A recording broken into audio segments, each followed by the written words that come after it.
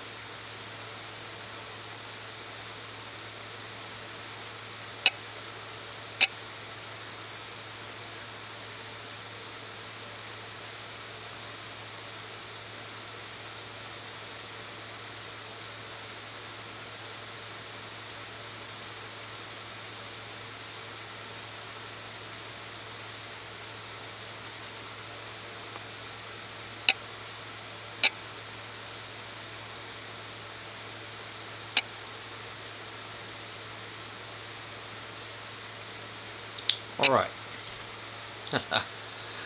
Alright folks. That was a nice little sequence to explain. That's basically a closing to Hitomi's character from Dead or Alive 4.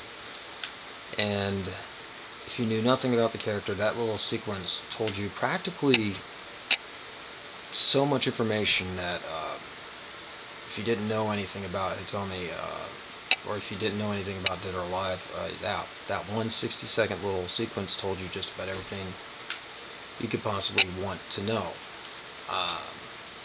Something that we didn't get with our Star Wars Episode 7.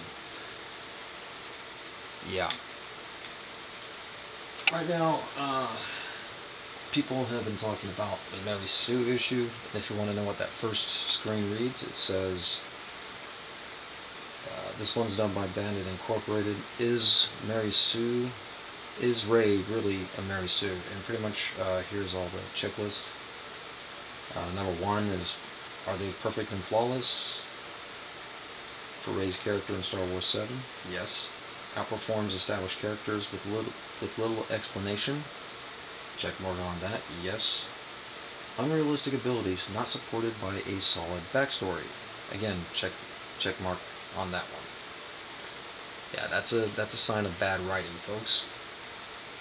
Back to the next one, the one in the middle, which is Pawn Story Games, and the title of that one is The Force Awakens is the worst movie of all time.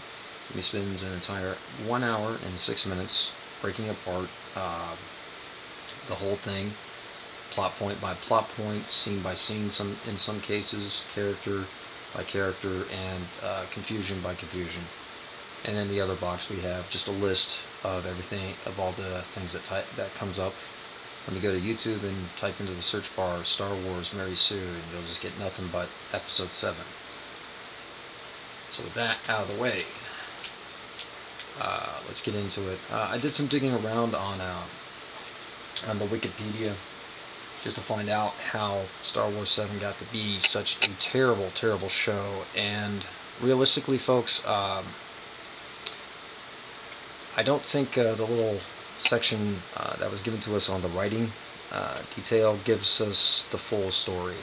And there are warning signs, and there's other evidence. If you watch the movie, you'll know what I'm talking about.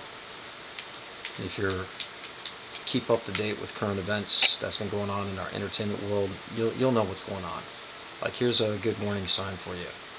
The expanded universe. Why on earth would anybody retcon any of this? Seriously. You got a bounty of characters, you got a bounty of stories. Somebody mentioned, they would have to give royalties to somebody. Are you kidding me? Why would that be a big problem? It's Disney. They can spend a couple of bucks. Like, even right here, the New Republic. Nah. The villains are another thing that they punked, or rather both the organizations. Because if you saw Episode 6, you'd know that, Rebellion won, so now the Rebellion would be an alliance of some form, and the Empire, they would be terrorists. You know what I mean? So how the hell they missed that, I don't know, but that's one of those strange little things. Again, the criminal element in the expanded universe, that was very well defined, and they complicated the world. They made things a heck of a lot more interesting. They explained a whole lot more things about this wonderful world. They just got rid of all that. Here's some more expanded universe, like Star Wars Dark Empire. You got, Luke Skywalker going rogue. Ooh, wouldn't that have been an interesting plot twist? They got several others, like in one story, Luke dies. That was pretty good. But yeah, the reason why you have to take away all that stuff is because of one blazing in your face problem that we've noticed with Disney right now. Here's your comics, and we got Thor turned into a woman, Spider-Woman going out preggo, Iron Man, they keep the title, but they're like, nah, we're still going to make him a chick.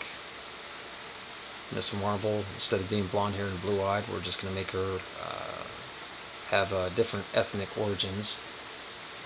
And not too big of a deal, except for I very much like the fact that Carol Danvers was an Air Force pilot. This one's just a high school student.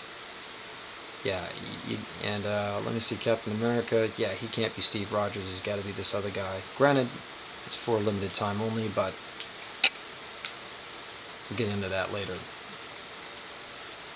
Yeah, and this is the Ghostbusters, and of course it had nothing to do with Disney. This has nothing to do with Disney. This is about the SJWs and the radical feminists. What happens when you put them into the entertainment world?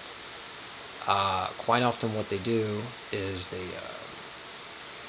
since they can't create anything themselves, they keep wanting to take somebody else's work, insert themselves into it, and just ruin the party for everyone, so to speak. And they want to even spoil the memories, because if you remember episode 7, they went back and they rehashed all the good scenes from the originals, with a few exceptions. Here's a picture of Han Solo and Leia. I don't know if you can see it, but this is from Return of the Jedi. Yeah, you'll see Leia in her slave outfit, and all this other stuff. Yep, that's from Empire Strikes Back right there, where their relationship really blossomed. So Han Solo gets put on ice, damn near gets killed for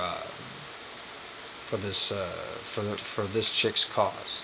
Okay, he gets put on ice, damn near gets killed. Does he bail out after she comes to his rescue? No, he doesn't. He sticks around for the full fight, the final fight. She got captured and was Jabba Hutt's little fluff girl for a bit, and she still didn't bail out on the relationship. So why on earth would they be divorced or separated or whatever in this episode 7? Who knows? Who knows? Oh, did I forget to mention spoilers? Don't care. Nope. So we have to make sure Mommy and Daddy are divorced, and we have to make sure that the lead character is a Mary Sue, which, you could still probably get away with Rey as she is, if, yeah, like right here from The Force Unleashed. It looks like they gave her the abilities of both these characters. You know what I mean? Star Killer and Juno Eclipse. I mean, straight up, yeah, that would very much explain all of her abilities real quick right there. But, social justice being social justice, they don't know what they're doing. Like the Simpsons episode here with Leah Dunham. Marge and Homer legally separate. Yeah, that's how silly social justice warriors get. That's about as far into that nonsense as I'm going to get. But let's get back to what I was talking about earlier. So anyway, yeah, I did some digging around the Wikipedia. According to them, the movie had 3 writers. And that makes sense because it took 3 years to make the movie from the time they announced it, which was 2012, and the thing was released 2015. There's a lot of strange stuff on the Wikipedia. They said, oh, the original writer couldn't make the story out in time, so they quickly hired Kasdan, and between Kasdan and the director, they came out with a script in 6 weeks. Which, ladies and gentlemen, if you're a fan of writing, you'll know that in screenplays it takes like a minute per page, and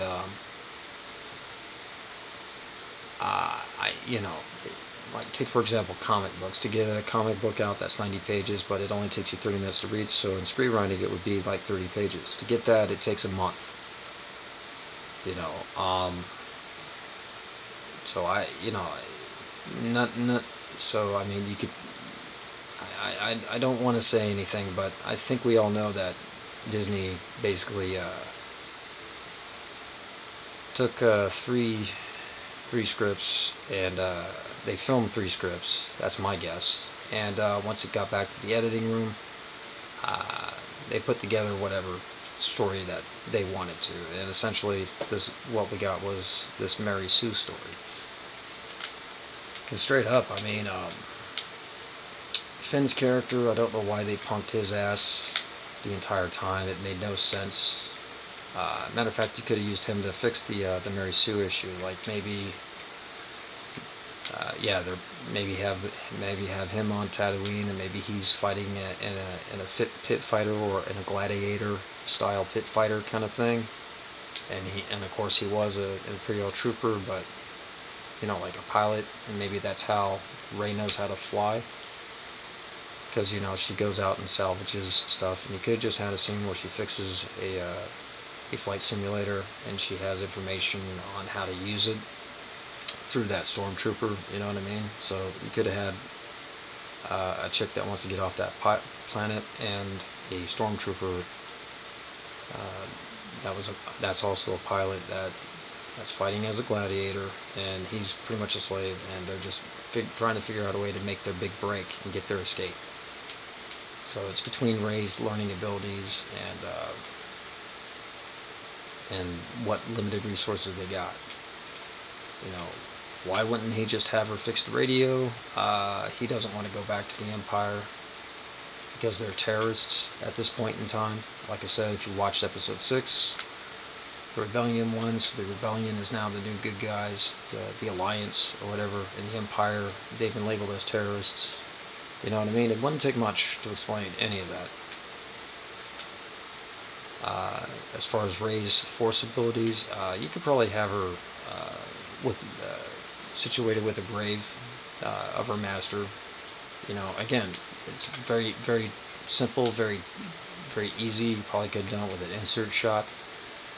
Like I said, like I just showed you with Dead or Alive, in 60 seconds you can give people every bit of information that somebody would need about a character. You could do that with 60 seconds. Why they couldn't do this with Star Wars, it makes no sense to me. And it's Disney, so I suspect he went in there with an agenda to take the whole thing apart, or they handed it to a completely different department, because it really doesn't make any sense. And again, the most hated company got the rights to the video games, and that was EA, folks.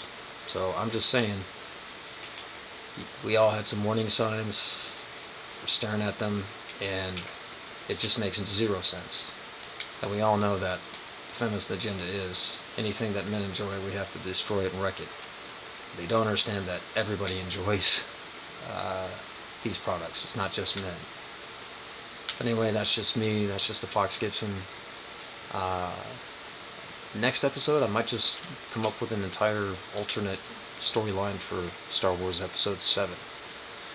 And I think that's going to be a new trending thing on YouTube, just to take all the failed Star Wars movies and make them your own. Thankfully, we have video games and video game tech, so we might be able to make up our own Star Wars video games and make our own movies there. Anyway, this is going to be the Fox Gibson signing out. Good luck to all. Peace out.